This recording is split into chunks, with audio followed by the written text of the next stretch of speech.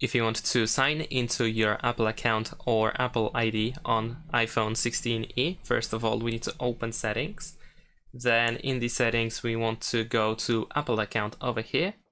This will be available if you are not signed in already. So if you want to, for example, change your account, then you will need to go to your Apple account, scroll all the way down, and you will find the sign out option.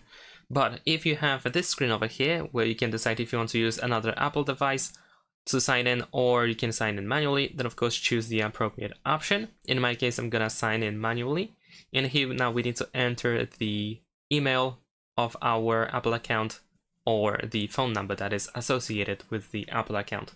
If needed, you also have an option forgot password to send the request to your email in order to reset the password. And you can also sign in a child in my family. Scroll down to find continue option, and there we go. Now of course we also need to provide the password, and then just do the same thing, so simply press continue.